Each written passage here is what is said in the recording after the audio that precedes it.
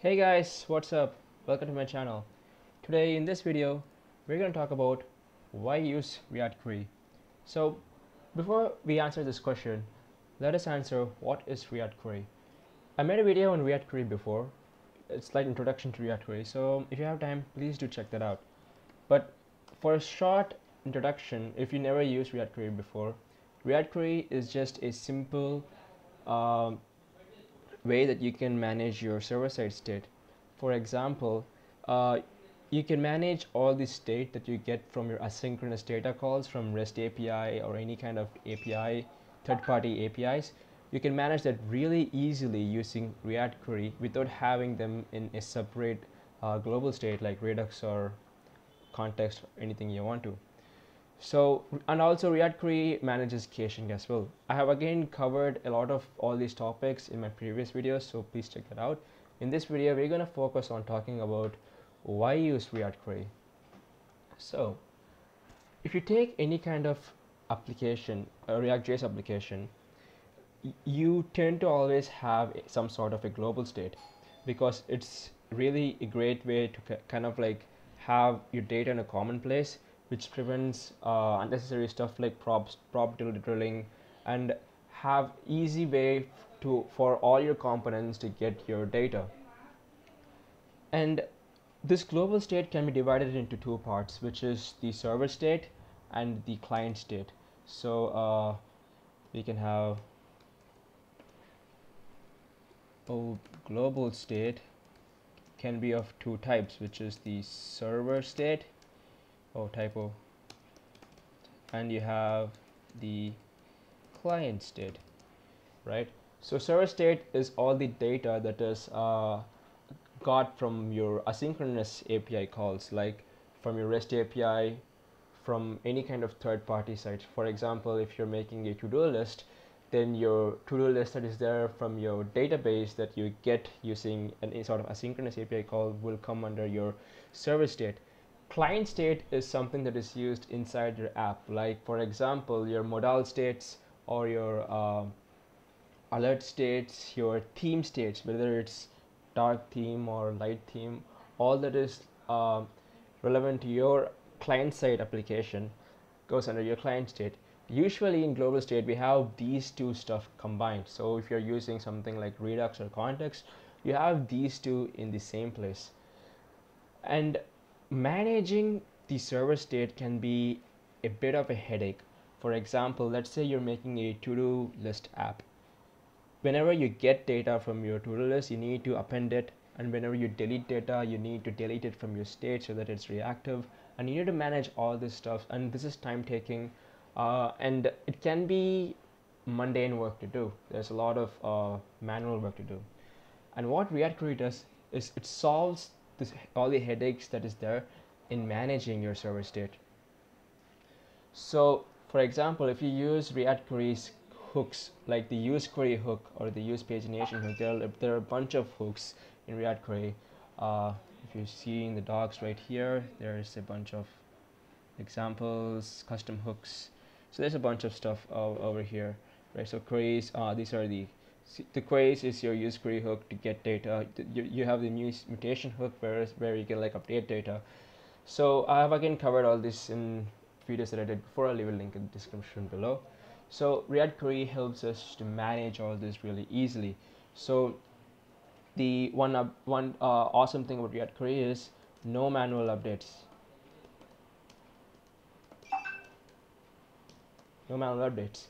So this means that if you just give your link to your use query hook that you get from React Query, you don't need to manually say that I need to get this data from an API and append it to my global state. You don't need to do all those manual works. React Query takes care of all that, and this doesn't even need to go in a separate state. For example, if you get data using React Query hook, the hook itself will return the state, and what you can do is you can have your use query hook that you get from React Query, and you can write this use query hook in a custom hook of your own. So you can use that use query hook which has your specific API in anywhere in your application. So this means you don't need to repeat code. You have some sort of a global API state for that. Uh, so it really helps in managing client server state. So now you have a clear separation between what is your client state, what is your server state, and all your server state can be handled using React Query. You don't need to manually update it, you don't need to manually maintain it. It's all taken care of React Query. And the next big thing about React Query is, sorry, it's number 2, caching. So what is caching? What is caching? So caching is basically getting rid of unnecessary API calls so that everything is as smooth as possible. I think I'm right. But anyway, what React Query does is, for example, let's say you have written an API, you have an API to get to-do lists, and you use the use query hook from React Query to get those to-do lists, right? So let's just say when you go into an app, you get the to-do lists. So you got the to-do list now. So React Query has this to-do list, and what React Query does is you need to give it a key. Again, this all is covered in my previous video of React Query. And let's just say you already got the to-do list, and now the user again does something which hits the API again, and it gets the same set of to-do lists again. When this happens, what React Query does is it compares the previous to-do list and the new to-do list that is got from your client-side API calls, and if it is the same, it returns the to-do list from its cache.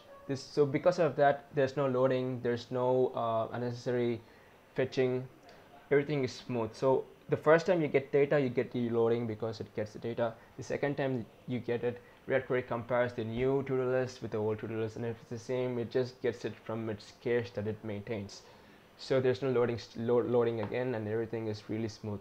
If you want to implement this manually, it can be time taking, but React Query does this out of the box. So it's really smooth, it's really great.